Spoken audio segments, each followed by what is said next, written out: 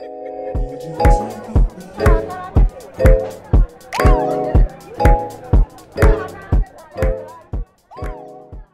so much for the introduction, and I'm also really happy to be here. So Ista, Cecilia, and I think for both of us, it always feels like coming home if it involves TCBL, because of course TCBL, the TCBL project is actually the project that gave us the opportunity to also set up the Textile Lab. We're part of a bigger organization, Waag, which is a research institute for art, science, and technology. And within this organization, we set up the lab more than 5 years ago. And we also have a picture of the building, because it's actually a really old building in the middle of Amsterdam. So we are really fortunate to actually have this kind of, we always say we have the lab in our castle. We have around 75 colleagues, something like that, for research fields, more than 10 research labs. So the second slide, please. Yay, here we are. Yeah, so we are one of these 10 research labs. So as I was saying already, more than 5 years ago, we set up the Textile Lab. We had this opening in September. A lot of the TCBL partners were also there in the Waag. And if we just have a close look also at our team. So we started with the 2 of us. We are now with 5 people by now. And we all have a background more or less in fashion or textiles design. So we all have a kind of different approach, I think, to the projects we work on, the topics we work on, which makes it also interesting, because we can question actually all the research we do and the projects from very different perspectives. And of course, all around us, there is a much bigger team also within Make Group, our working group. Colleagues that also work on art science and on AI and on biotechnology, that also feeds very much all of our work and interconnects with that. Yeah, it's really a luxury, because sometimes, I mean, we hit a lot of different topics, which we'll see a bit later, but we can only do that because we have such an interdisciplinary team and so many also artists in residence passing by, scientists working with us. So I think that's very important to mention. Next slide, please. So what do we do, actually? So, of course, we work on the same topics as were mentioned before. The textile industry worldwide, very complex, completely connected with global, local components. And we kind of started off with, how can we make this better? Where do we start? So we experiment with knowledge coming from craftsmanship, because we always say a lot of things are actually already there, but we just forgotten about it. So with the heritage, also technology in a very broad sense, digital fabrication, we have a fab lab, biolabs, also biotechnology. And we believe in collaboration and transparency, because we cannot build the new next big system. So we need to be transparent about how we question, what we do, how we do the research. And how we do it together, really creating a sort of collective intelligence, because I think also how both Mark and Becca earlier mentioned, and also Jessie, of course, the textile industry, textiles are everywhere, and the textile industry is actually made up by so many small SMEs. And we need to bring all of these together to do our work and actually balance out together to create a bigger picture. And it's always nice, because sometimes we still hear people saying like, textiles, clothes, man, not my cup of tea. But of course, we all get rest in the morning. We sleep at night underneath the sheets. If we drive our car, we're sitting actually also on textiles. So everybody is involved in this industry, which also makes it quite an interesting one to also have an impact. Next slide, please. So we do this we try to do this every time more and more in a holistic approach, value-driven and embodied. And we say an approach that is personal, that cares, because sometimes we do miss this in a more traditional textile industry. And we think that this is so important also to really support each other. And this is why we work always in such a networked way. And when we say network, we really mean collaborative. So We do this with a research methodology that we've been developing in the last 5 years that tackles the research questions through 5 entry points that we will be looking at right now. And these are materials, tools, processes, systems, and culture. Next slide, please. And yes, you can laugh with us. This is a little bit how our research methodology looks like. And it's voluntarily looking like a UFO that glitters at night, because we do think that if we do this, we also need to have this joyful approach and also explorative, where mistakes don't fully exist anymore, but we experiment and try to find together new solutions. And if somehow this image also reminded you of something else, next slide, please. You might think of something like this. And yes, we wonder what is a holistic approach and how does it touch upon everything we do as human beings, and being humane and living in sync with everything that is around us, not only people, but also organisms, cities, nature all around us, and all of the landscapes with us. Because this is, of course, also a system to look at energy. So I think this is also a constant. The methodology is in process and always. So if you have an idea also for a 6th or 7th or 8th layer, let's see what we have in 2 years. I don't know, next year. Next slide. So these are our research lenses, as we mentioned. They really work as entry points. And of course, we start with materials because, as was said also in the previous presentations, materials are everywhere. They're so much the start of what we do. And often we just think, oh, I'm going to design this, and I think I need a material like that. And we go and look for a material. But materials, again, are all around us. We can craft them. We can research about them. We can look at what is abundant locally and actually lean on that knowledge to actually create new opportunities. And the same way with tools. When new materials come, new tools and new processes, but also new ways of teaching and training and transferring knowledge, because we see those also really as processes. And systems, trying to tackle infrastructures also at a much larger scale, to then, of course, culminate in what for us, I think, is also the most important bit somehow, a sort of culture change, a mindset change, an approach change. To the way we deal with textiles, to the way we love and hate textiles, and how we can make it, again, something that we're so comfortable and happy with. Next slide, please.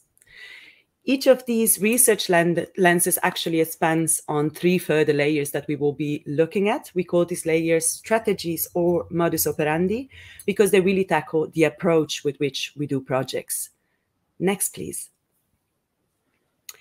So a research lens, as we said, is our entry point. The second layer is what we do with our peers, with other researchers, and it is to explore and research. It's very in-depth and hands-on. The knowledge exchange part is what we do much more with networks, where we explore back and forth how we can do things differently together and bounce off ideas of each other. To then do what we call release, which involves very much releasing information also in a fully open source fashion, because everything we do at Textile Lab Amsterdam is open source. We always try to document everything, even all of our mistakes, because as said earlier, we don't truly believe there are mistakes. There's sometimes unexpected outcomes that actually give us the possibility to reflect again. And we want to do that with our communities, also to understand how we can further facilitate them, support them, enable them, but also what do they need from us, but also what can we offer in the meanwhile for them to create constantly new opportunities and new choices. Because at the end, we think that textile is very much also about making choices and making them together. And I think it's also important to mention that also in our work and the research questions we have with the projects, we always need to kind of jump in these different from strategy. So if we only make, it's limited because we don't know how it relates to our peers or networks or communities. If we only work with the communities, we kind of lose the understanding of the research and the material we're talking about. So we always need to make sure the projects go kind of back and forth to understand what we're doing. Also to really create these new narratives. And these come together, next slide please, into our research methodology. And next again, we will start with 3 example projects. The first one, as Jessie mentioned, I think you can click, is TCBL, Textile and Clothing Business Labs, because for us it was also really the start of everything somehow, the formalization of a lot of activities, a lot of research that were happening at Waag and also in our previous works, coming together in a much more holistic way, also to explore how can we design a future that is different. Next. So we did this also, as Jessie mentioned, starting in TCBL, coordinating also the labs, exploring what a lab is and how do we also differ from each other in all these different labs, because we see that in networks, the most important thing is actually creating also complementary networks that can feed each other, that support each other, that builds upon each other's knowledge. And the principles, of course, were really at the core of all of this, because working in a value-driven way, you can bring together these complementary networks. Next. We would love to zoom in Bioshades. Bioshades, I think, was, at least for myself, really the favorite piece. I'm sorry to put it this way. It was an amazing research. It was an amazing journey, I have to say. Together with other labs involved in TCBL, we explored materials, processes, tools to create a change of culture. So tackling the 5 lenses in a slightly different way, in a more hands-on way. We really explored with materials. We created what we call now a lab-to-lab project. So how do we research together with others and then let it culminate into a distributed campaign where all different labs can actually participate, learn at the moment, like what they're going to be teaching to others, and transfer this knowledge further and further. Next slide. So the outcomes here really for us, this distributed research, because this little picture of the bacteria you see is one of our first double-dyed Petri dishes. So we also really love to do the things ourselves, open up, demystify the technology, look at biotech and say, okay, is this really as big and complex as it looks like, or is this something we can break down into understandable little bits to take it a step further, to open opportunities to others? And of course, all of this is documented in an open source fashion with videos and movies and tutorials, but also booklets, so that we create a sort of mutual literacy as well between scientists and designers, because very often we see designers have a lot of questions, a lot of problems in textiles that actually maybe a scientist coming or a technologist coming from a completely different field can actually answer very easily. But bringing these two together, sometimes there is a need for exploring language in a different way, protocols next to design processes, to then feed this collaborative knowledge networks, work in, well, what today is reality, what we called hybrid learning in 2018 was not the normality. So we organized this first distributed hands-on live hybrid workshop where the participants were learning with us on the go. And then, of course, did a lot of also exhibitions and other publications, a way to create awareness that this is possible. And we still see a beautiful, I think, ripple effect of Bioshades and all the people involved in this project, because we were really a very, very large team. Yeah, and I remember also during this distributed workshop that we did then for the first time, it was so much fun also with all the other instructors in the lab. So it was kind of held and guided at Waag, but also the other ones guiding their local teams. And we had this WhatsApp group weeks before also to prepare, and all dealing with completely different problems. One country was much hotter, which had an effect also on the growth of the bacteria, or more humid. So also the solutions people came up with. It was so interesting to also be able to kind of learn from each other while having fun, trying stuff out, and also then teaching that to our local students, let's say. So I think that's also what the next project really shows, that we always have this global and local component. So really learning from each other, globally working together, but executing and making it fit your own local community or your local context. Yeah, local context. So Reflow is really, it's still running. It's really a project executed in 6 different cities in Europe, and each city looks at another resource, let's say, or waste stream. and to see if we can kind of bring it back into the loop to really work towards a circular city and circular economy. So Slide. Amsterdam, of course, focused on textiles, luckily. And I think we just started to question with our local partners, also the municipality, and we also work with Metabolic. So kind of, okay, there is so much textiles going to waste. How can we make sure it's not linear, but circular? How is it actually possible? Where does it go? What are the opportunities? So what Metabolic did is really mapping out the urban textile flow. From that mapping, let's say we analyzed, okay, where are actually the gaps? Where do we need to maybe Intervene. have an intervention and really make it circular? So with these local partners, also very technical partners, BMA Techne, we developed the vision for the municipality. So next slide. To go from this linear waste stream to a circular one. But this, of course, this is the ideal, also with thinking of 2030, 2050 in mind. And of course, I mean, this is fully round. You always have a little bit of waste at some point. And from here, we kind of mapped where we need to intervene first to make this happen. Next slide. So we had a few, next slide. No, yeah, clicks. Yeah, you can, yeah. Thank you.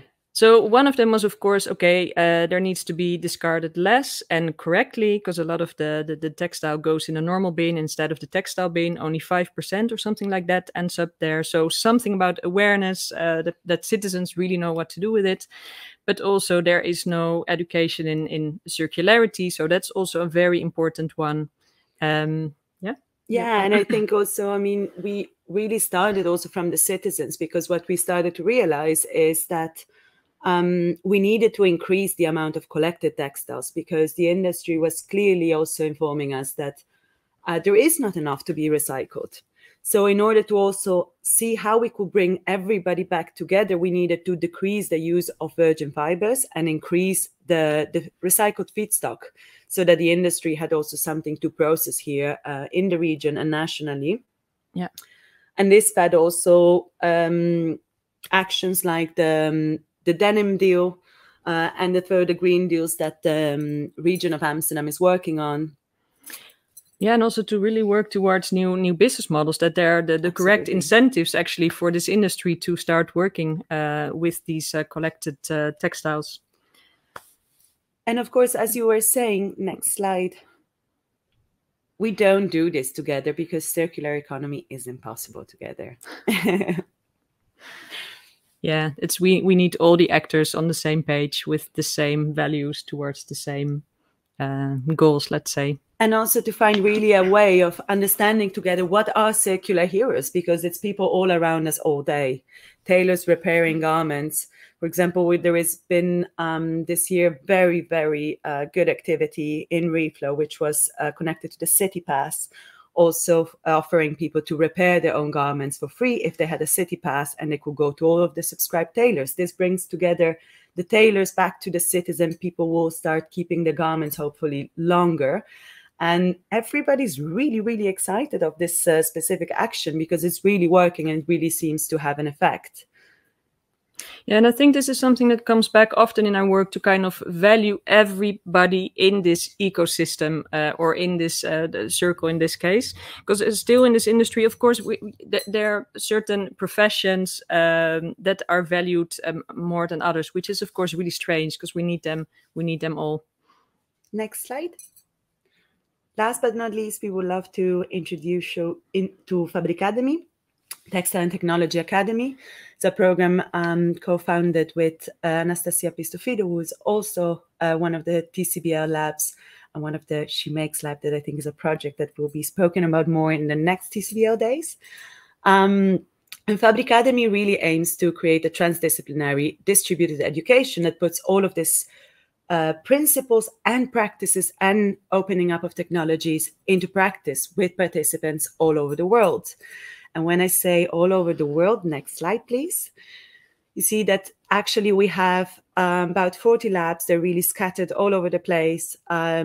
New ones are joining every year. Some are really becoming more and more established.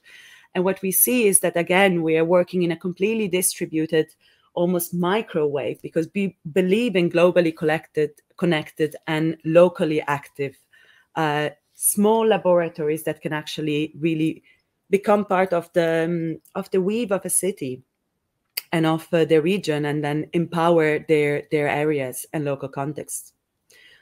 Next slide. Just very quickly, 3 lovely projects of some of our participants to give you more of a feel. Of course, in Fabricademy, we tackle technology, we tackle biotech. It's about the mindset, the approach, it's about learning together. Everything is open source. So also all these projects of the participants you will see now, you can find all of the information, all of their file online. And this is a way for us to create knowledge pools also with our participants. This is one of our Amsterdam students, Sarah Alvarez, from last year. She created beautifully handcrafted, digitally fabricated, and digitally designed parametric shoes that are monomaterial. They are 3D printed. It's DPE, it can be recycled. And you can actually ideally throw the entire shoe into a shredding bin and start over, create small pallets and print a new pair of shoes.